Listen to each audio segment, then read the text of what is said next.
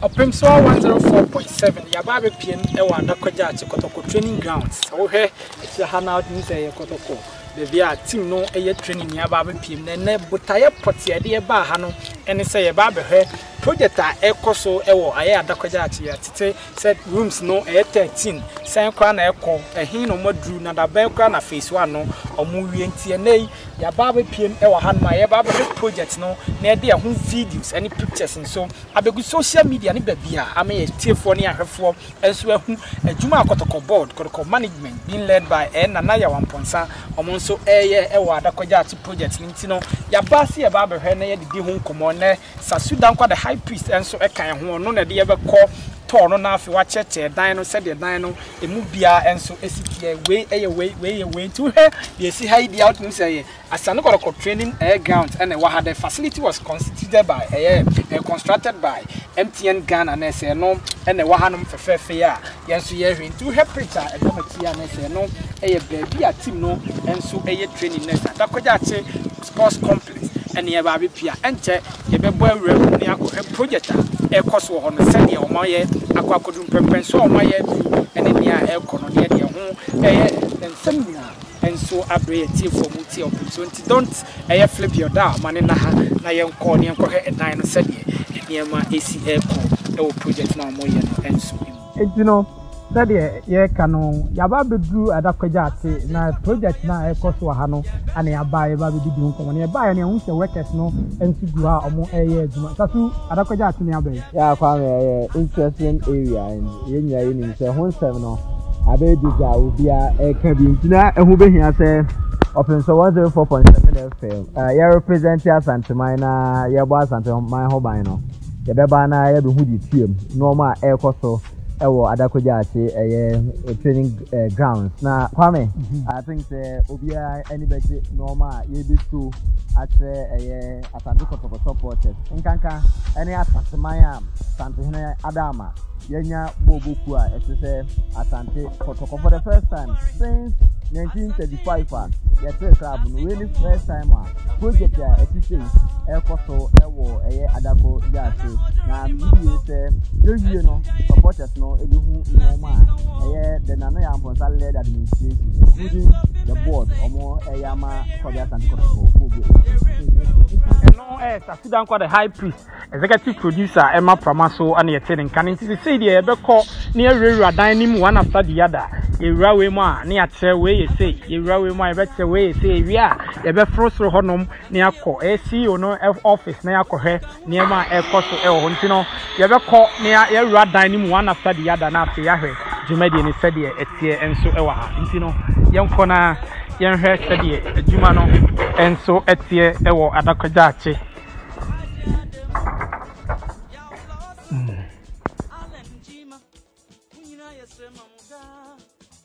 room 1 ye room 1 na sasu omo say aha no ye room de ahina aha no be technical head coach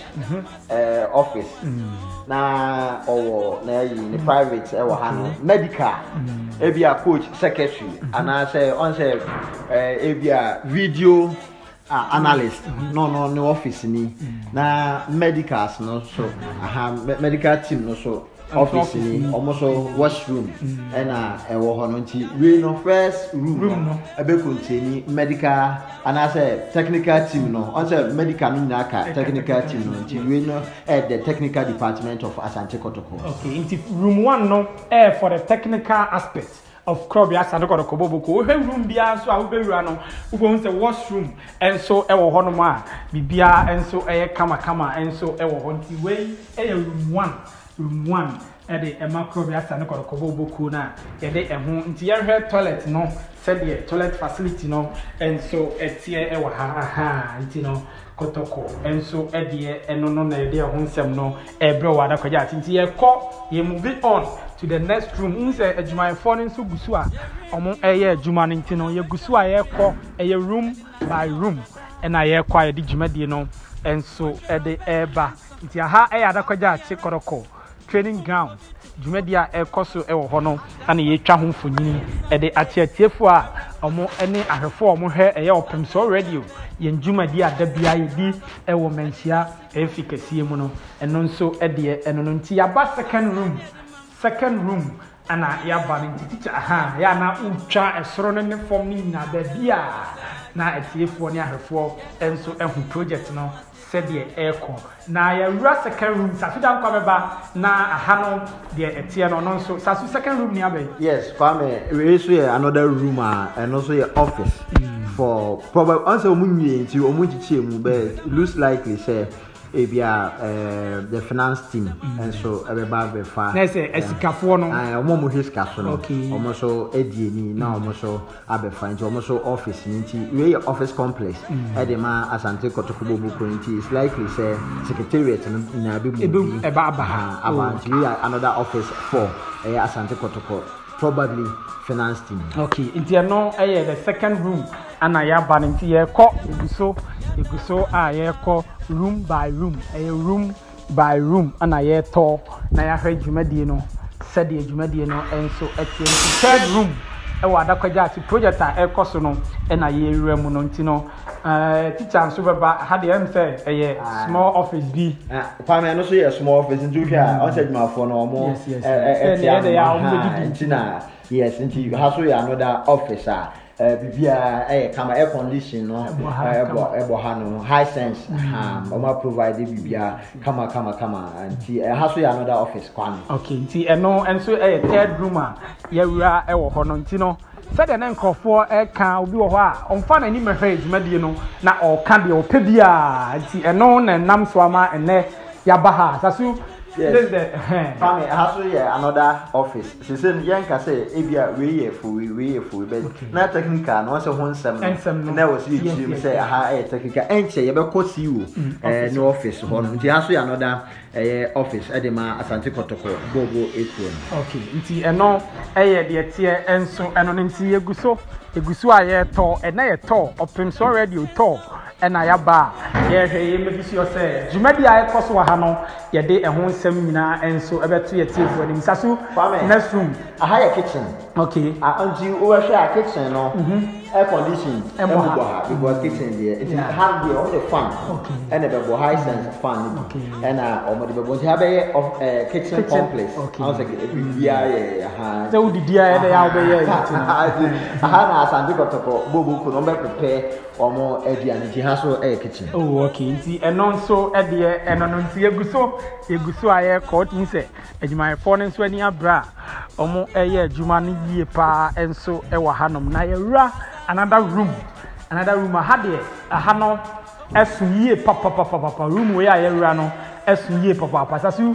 kwame ube say washing machine ene washing machine yes chest freezer ene normal be pre wa hanom high sense for I provided I have more or less like small mini conference room for Asante Kotoko management meeting board meeting on bet me I know hanti I purposely for a meetings into management no person meeting with the players management no person meeting with the technical team management no board no Asia no bet me even press conference crowd no after training Ebia Kotoko ne has to folk before the match betimi abe no hati babia be meeting purposely for meetings for Asante Kotoko bobo ekuro and come here say babia be fa bia so washroom aha kai we washroom mienu ana ewa ha ntino yes ntino teacher be peke no so e de amai na ye to no aha saso mami mi so asem kakra aha koye conference room tina ekon ne yemienu na na I want a conference room there and a board room there to the biana heat hot I was say before also be about so I didn't suit yes there was a CV now from my more there from Argentina air conditions no true no okay nti no de ten yen ko na yenwura the next room na afei yen hwe de eno so etie na ye be full top ho ye be full top ho ne akọ de ewom de etuam enso e wo top ho no ma aha hanso e be ye Sasu another office. Okay. Another office for Asante Kotoko. I say I never go to the BR so omo washroom. Yes. Yeah, we show office na say no ayo ho ayi. Okay. Enti no esa energy medie no etie ewa hanom a ye de Adako Jachie diaries no enso ebro ewo opemso 104.7 and so a different room. Yes, we so another room Asante Kotoko management, you know. Bobo equal. There's a way room 8. Room 8 now. Okay. Room 13 rooms. And you move Juma. Now Yama Asante Kotoko supporters now. Who know my air course or Adako Jachie training ground. So another room for the office. Now paying for bar or more. It's no I the Tiano na. Ye guso a ye tutu ya na mo no. Obi be say ye tutu ye nan. Eguso a ye tutu ye nan no na say higher visitors. Okay. So you have a Kotoko. Visitors washroom. Okay. It's Abia Yaba press conference. Now by me per se. Who ya and Yabana and so be upon kind and also and now I can say plywood. Yes. Yes, but yeah, and so and no. Na yenhwe na yenhwe hanom. Am the room we na Sasu chairman K5 enya akwanya ebehwe mu no. Room we na chairman K5 enya akwanya ebehwe mu na. Ahanso another office na reporter more edema and say I have medicals. Okay. Medicals for no. Hanom baba abetmana afi ebi o bi hu dodo no obi mi o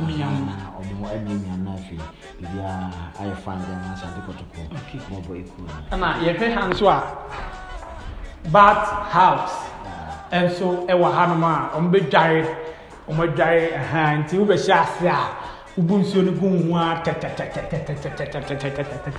na say bibia nso e koso kama wasu enso e wa hanom a ni nyina e Adako Jachie project no ho djuma e na ye di nti no yanko CEO. Okay,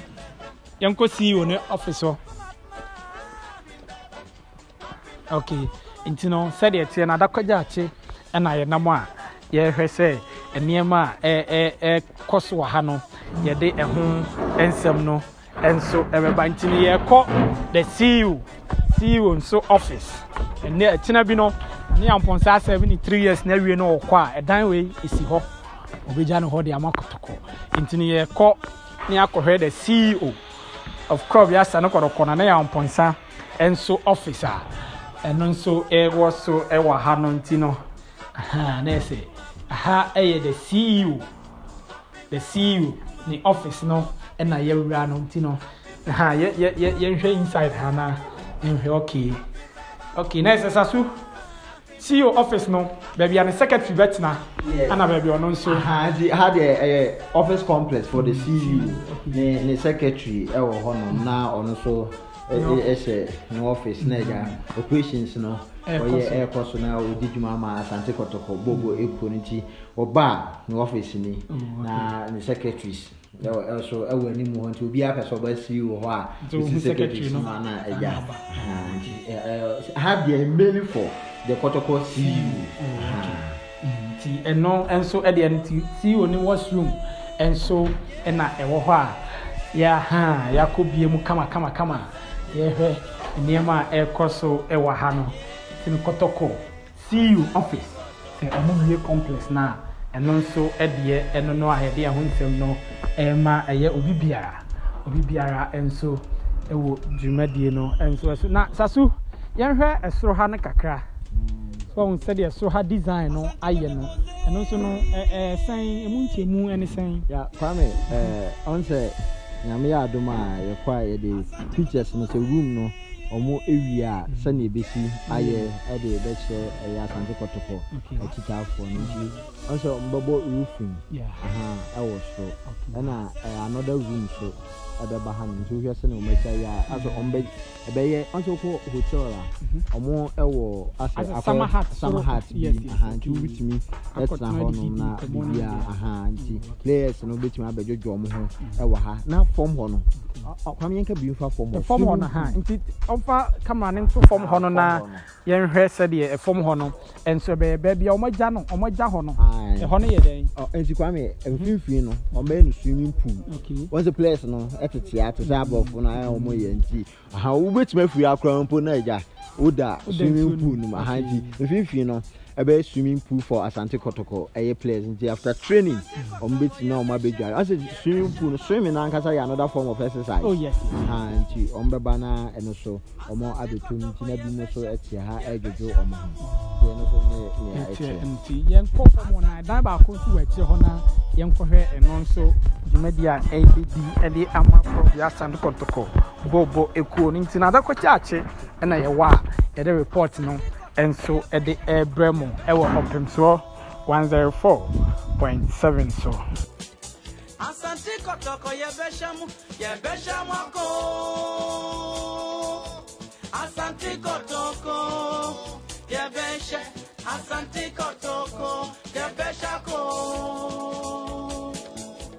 okay nti edan a yasan abewura mu no ye baaye nti ayenya enso ene se aha no say under 20 obokuo no se bia omo ye bibi na omo nso pese omo joma sasu boy ntemu ne kaka kwa me harbe you team no Asante Kotoko you team no so omo ba camper nti ano best na ready okay nti omo the student best be ba be sisim nti aha no be ba beda nti be room for Kotoko under 20 no so omo washroom so na ehihye kama no nti bedroom ne nkonya ne bibia wo say ba ha no eno so ready after so mo wie bibia no panifo de be ba begum on say medical ka say edwumakuo bi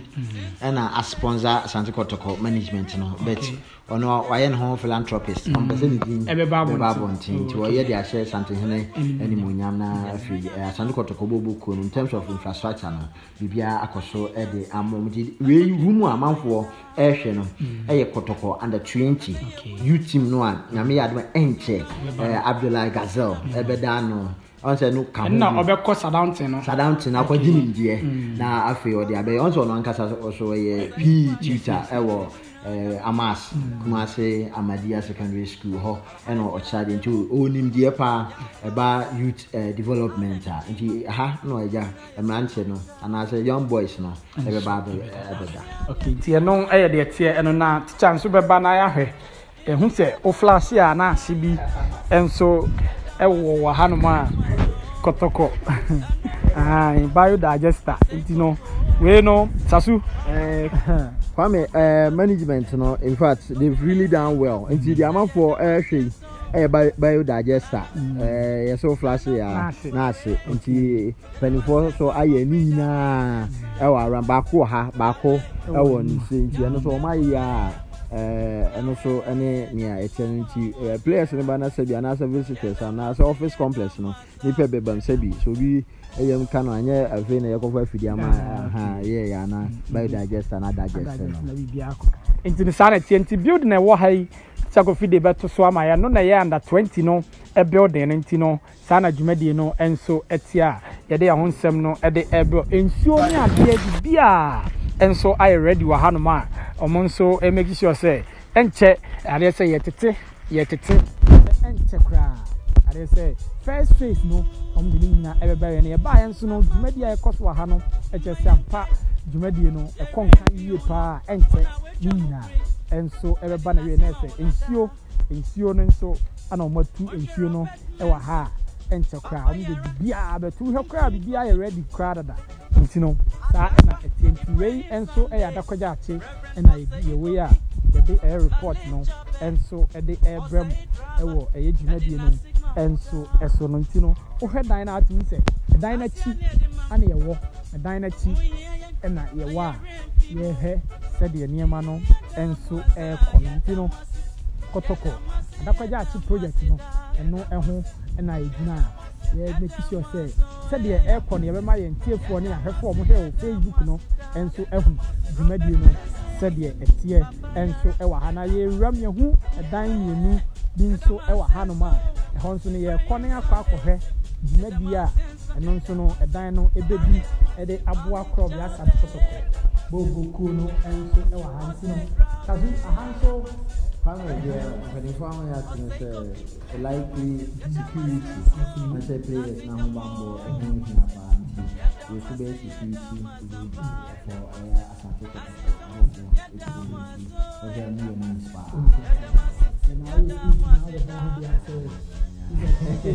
You know, I'm toilet and I'm the Kotoko skin today. It's where room 13 said that Sasua didn't carry out to rooms no 13 rooms next security room baako enso enia enso sana dwumadi no enso etie e wo hanoma ye de eba na taso ye nya ne ntie se na de se omo wie we na medan ya Dr. Keke Sapon start ye no eno so mbe ko ho eno so no ntie mu kakra no Fam on say amanfo ka se Dr. Keke Sapon structure isuwe ya amanfo ehwe sa structure no ena adentina na ya mponsa anko ho anto aso na no kwe wo ni se na e we se omo eyewie after so ma yewie no the second phase of Adako Jachie Project no ebe dan a esi ho Dr. Keke Sapon style ena okuku esi ho nti eno so ombekọ na o makoye na afi place not me abeda ha no na enye se Kotoko ko handa na se Kotoko place ko da hotel na ka bebre ba enti after we ye ya kire ya hwefo ne ya tiefo no Asante Kotoko management next project dan no a Dr. Keke Sapon si ho no ye no so ombekọ akọ omdo mo sabe kam na afi insisi bi o so mo ye na pepe so o si di den nyam sebre Asante Kotoko bobo no eno so ma ye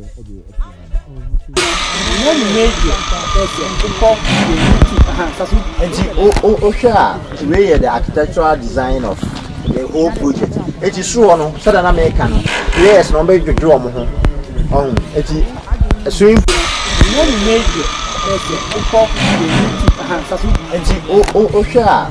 the architectural design of the whole project. It is true, no, so that American players no be draw mo ho. It is swimming